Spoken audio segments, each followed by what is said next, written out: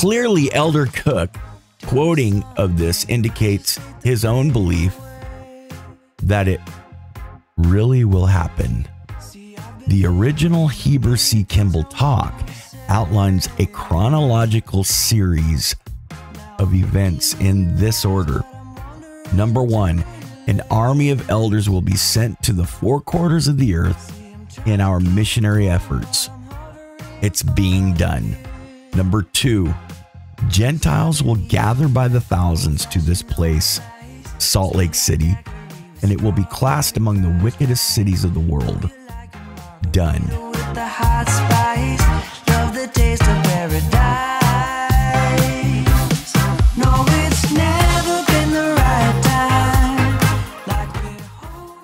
All right, welcome back to the program, folks. Back to the Last Dispensation. You're living in it. And I am your host, Troy. Yes, it's been 5 years. I started this channel January of 2019. And for a couple of years, I went the rounds discussing things like, I don't know, just gospel, what every YouTuber and podcaster that LDS YouTuber and podcaster does when they first come on the program. They want to talk about the gathering of Israel, the book of Revelation, the book of Daniel. They want to talk about the 144,000. They want to talk about the New Jerusalem. They want to talk about the third temple. They want to talk about the 2 olive branches. You get what I'm saying? And a lot of us old timers, we did that. When I say old timers, 5, 6 years, 3 years, we've been here. Now we're seeing YouTubers jump on the bandwagon, and it's great. They're bearing their testimony, and it's good stuff. But that's why you don't hear it as much anymore from us, because we've covered it multiple times. I probably have covered a global flood 2 or 3 times. I've covered the 2 witnesses, the 2 prophets several times, the third temple, the siege on Jerusalem, the book of Revelation. What are some, the 144,000? What are some others? The book of Daniel, the prophecy of the statue, that Daniel saw in his, and it goes on and on. So today I want to cover some things too that I've talked about before. We're going to dive in, and I have nothing scripted, but I pulled up. We're going to dive in and talk about Heber C. Kimball's prophecies about Salt Lake City being destroyed, prophecies about the Constitution being saved by a thread. Who said that? Was it Brigham Young? Was it Joseph Smith? Was it Moore? And some other things. The Heber C. Kimball prophecy, it's interesting. I want to read you this by a guy named Morgan. He's a blogger, after the manner of Hemish. He talks, it's very interesting. And he talks about the, well, let me read it to you, and then we'll discuss it.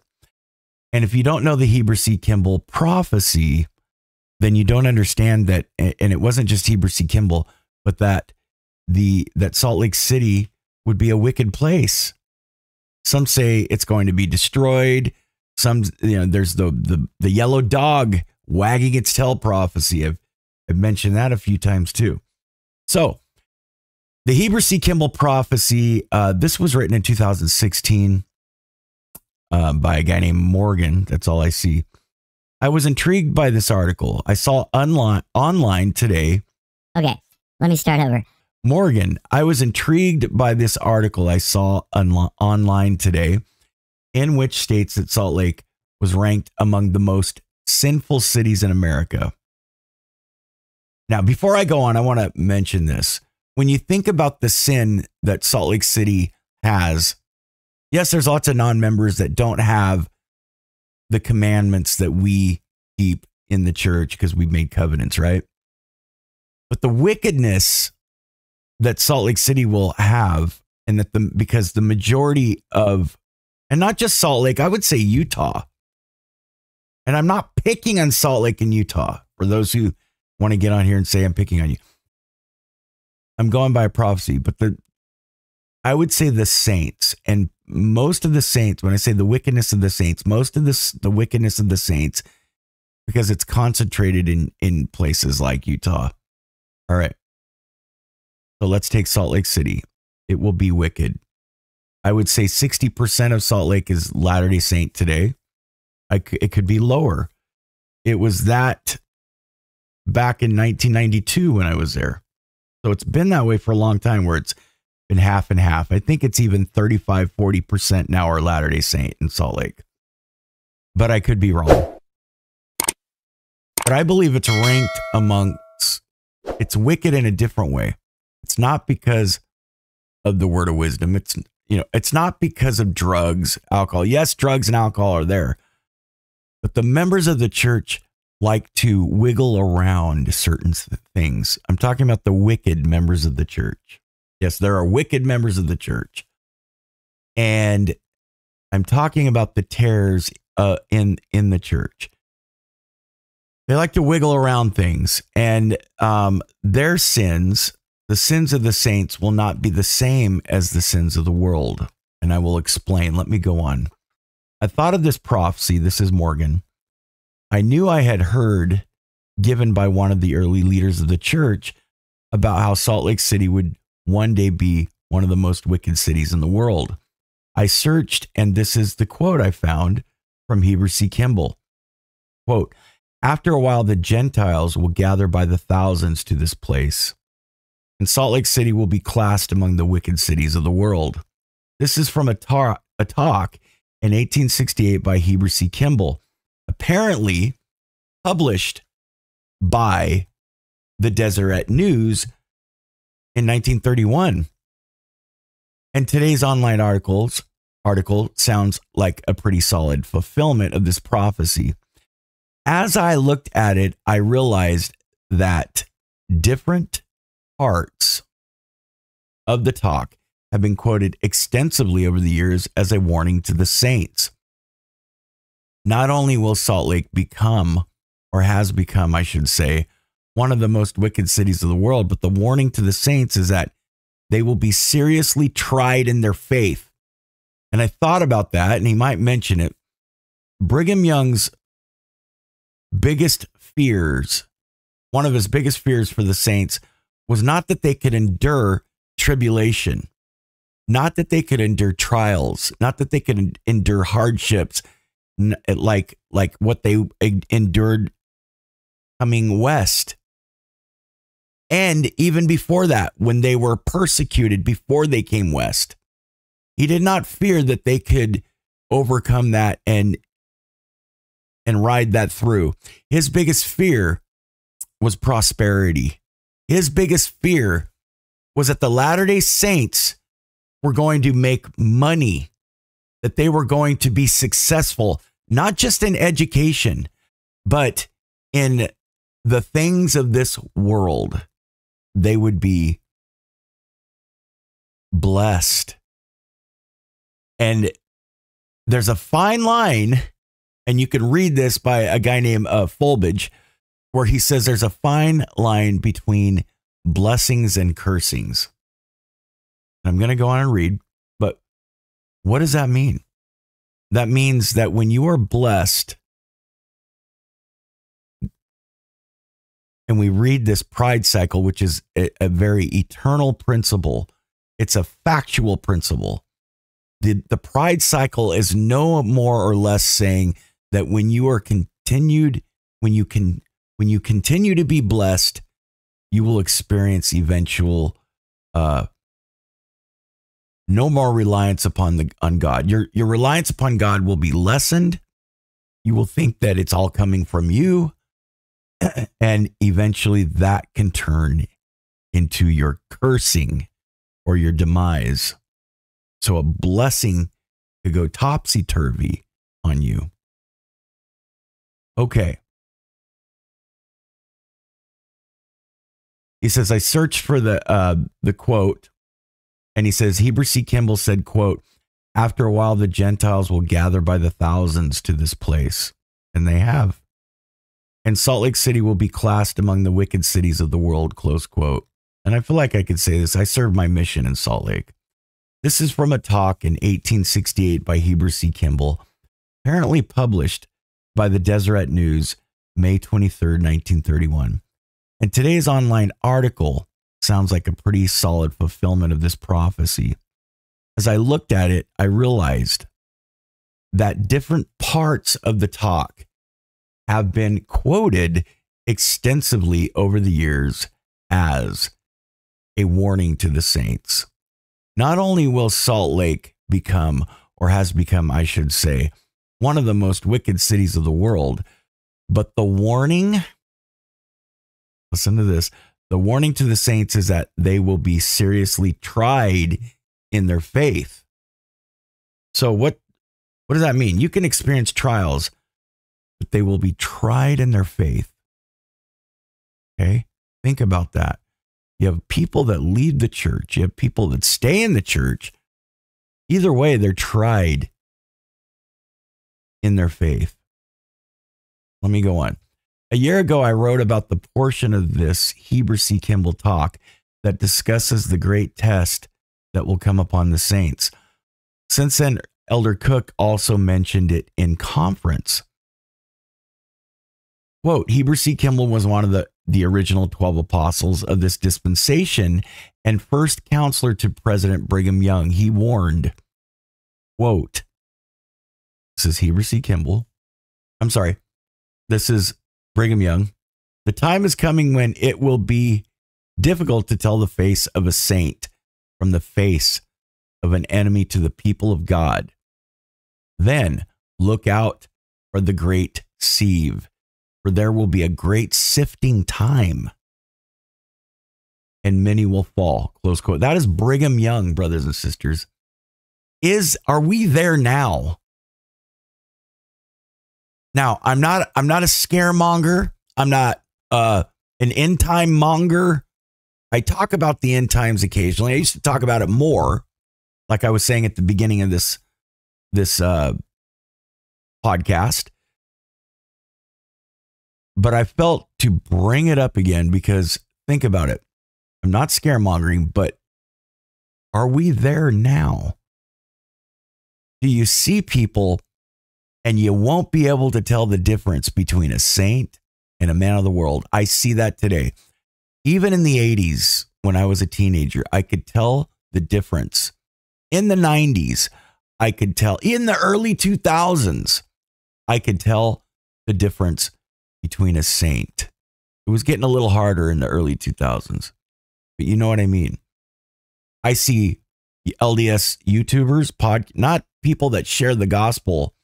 There's a lot more people. Do you know how many Latter-day Saints work for the Gadianton robbers? Do you know how many Latter-day Saints work in Silicon Valley? Do you know how many Latter-day Saints work in politics, in government? Governor Cox is a member of the church. Do you know how many saints I talk to on a daily basis who do not care for him and care for others that serve, like Mitt Romney and others? And if those are your guys, so be it. I don't know much about them. I do know what I hear. And I do know that the sins of the saints will be different and they will be greater because it won't be so much immorality, which it is, but it will be greed. It won't be the word of wisdom, and because they will wiggle around it. Like I said, they will find ways to make themselves feel, I am worthy of this temple recommend. I can go to the temple today. I can answer the temple recommend questions, but can you? Do you feel good when you answer them? Do you really sustain?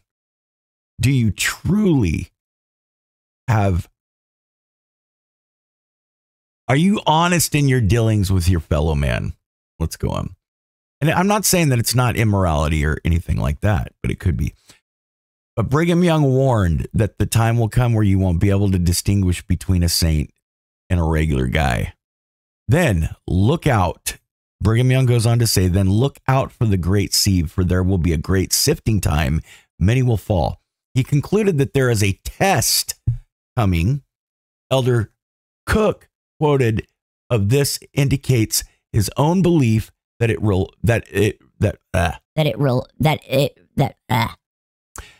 Clearly, Elder Cook quoting of this indicates his own belief that it really will happen.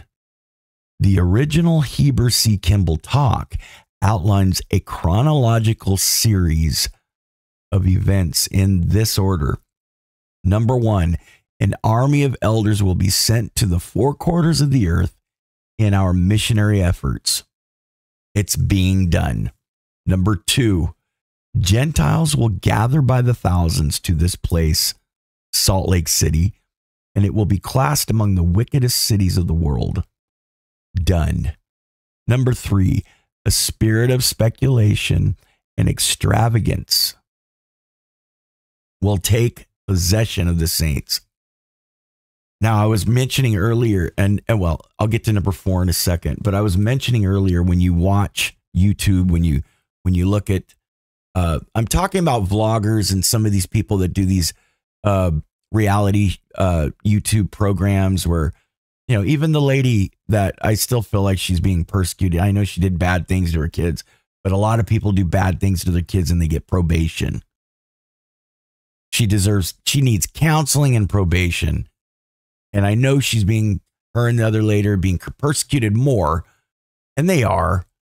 Okay, how many neurotic mothers did we have back in the 80s and 90s that wouldn't have gone to jail for telling their kid to jump in a cactus? We would just say, that's bad. And they would get counseling. They would go to, anyway, I'm not going to get on that trip. But I'm talking about, I'm not a proponent of I'm not a proponent of that. But I'm talking about when you see people on YouTube, when you see them on the streets, when you see them in Hollywood, and there's a lot of less active Latter-day Saints in Hollywood too. They're all over. Members of the church, the saints are in all industries of life, in all aspects of life. And when you look at them, they have the same spirit of speculation and extravagance that non-members have, the Gentiles. We'll just say the Gentiles, because that's what we call them. Gentiles, people that aren't members of the church. The word Gentile has many connotations and meanings. And number 4, persecution comes next. And all true Latter-day Saints will be tested to the limit. Many will apostatize. And that persecution is not always going to be your little favorite persecution. Like Brigham Young said, I don't fear that they can endure trials and hardships and real persecution. I fear their prosperity. Well, remember, the jab, that didn't come on our little cup of what we were ready for. Right? Home-centered, gospel-centered home, 3rd hour, 2-hour church. There was a lot of people that had problems with that. And they were the people that wanted the church. I'm not saying everybody. Okay, I'm generalizing because I don't have time, right? But they were people that wanted the church to raise their kids in that great organization. I have relatives with big families that were bringing their kids to church, but they were busy making money. But we go to church and we go to the temple every 6 months, every 3 months. They stopped coming when we did Come Follow Me. They said, and a lot of them ended up going to some of these mega churches or some of our contemporary New Age church, not New Age, but new Christian rock and roll coffee in the foyer. We have and they're good people, but we have a church here, not to digress too much off the topic, where it's a mega church, and they have a band and they have a coffee bar in the foyer. And we had a lot of people from the ward start going there. It's strange. And it was if we're going to not have the church raise our kids and things are just going kooky, Let's just go to an hour over here. And plus we have problems with the history of the church and things like that. So my point is that it doesn't always come in the cup of our favorite persecution that we are ready to endure. It's not just blatant. It's not just like Brigham Young said. So the persecution comes next, and all true Latter-day Saints will be tested to the limit. Many will apostatize. Done. We're there. Morgan goes on to say, it seems safe to say that the first three have already taken place, or at least that they are taking place now. The fourth seems to yet await us, though it becomes increasingly easier to envision how that might happen as the political thinking of the world diverges more and more from the church. Elder Hales also warned us of the fulfillment of this. In recent decades, the church has largely been spared the terrible misunderstandings and persecutions experienced by the early saints. It will not always be so. Will not always be so. The world is moving away from the Lord faster and farther than ever before. Look at where all the true crime is coming out of. I'm a true crime guy. I watch those things. As a matter of fact, I'm starting a true crime podcast for some of you that might be interested in that. Yes, I'm going to be slow. I served a 5-year mission on YouTube. Give me a break, guys. I can do something different. But true crime podcast, if you look at true crime, it's coming out of Utah and Idaho a lot, isn't it?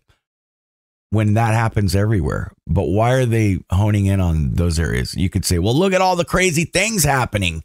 It's because there's crazy Mormons and people are crazy, and white people, white Christian Mormon nationalists, fake Mormons killing their kids, right? Well, that happens everywhere. And you don't have to be a Christian. You don't have to be a nationalist, and you don't have to be Latter-day Saint. It happens everywhere. People are killing their kids. People are doing weird, crazy things in all the states. But you do see a lot of it honing in on. Look at Tim Ballard. I mean, come on. That still doesn't set right with me. So, the world is moving away from the Lord faster and farther than ever before. That's still Elder Hales. God bless him and God rest his soul. Our safety, it seems, lies in the scriptures, and we tell our seminary students that, and in holding fast to the words of God despite the influences that are around us. I think Mormon's description of the power of the word of God sums it up. He says, this is Morgan, quote, whosoever will lay hold upon the word of God, which is quick and powerful, which shall divide asunder all the cunning and snares and the wiles of the devil, and lead the man of Christ in a straight and narrow course across that everlasting gulf of misery, which is spared to engulf the wicked and land their souls, yea, their immortal souls, at the right hand of God in the kingdom of heaven. Helaman 3:29-30. Following the word of God is indeed a narrow course, especially when you are prospering, especially when your cup of your favorite persecution, or when you're sideswiped with a persecution that you thought wasn't coming. Boom. Whoa, you mean I have to accept that the brethren did this and that's not how I was raised in the church? I'm talking from personal experience. I've had to get on my knees about certain things. And the Lord has told me, and maybe it'll help some of you, the Lord has told me that you don't understand all things, Troy. Nephi said, I don't know the meaning of all things, but I know that the Lord loveth his children. Well, I would like to add, I don't know the meaning of all things, but I know that the church is true. I know that the 15 men are guiding and leading this the best they can.